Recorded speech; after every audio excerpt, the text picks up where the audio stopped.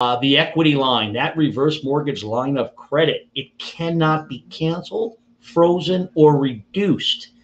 It can't be taken away as long as you what? Live in the home as your primary residence, upkeep the home, pay your real estate taxes, your homeowner's insurance, and your HOA dues if you have them.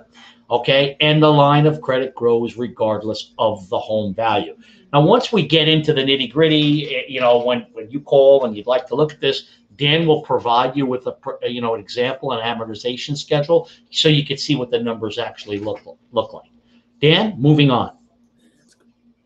Myths versus facts. Go ahead. There we go. The lender is on title or owns the home. We already covered this. No, the lender is not on the title. The title is yours.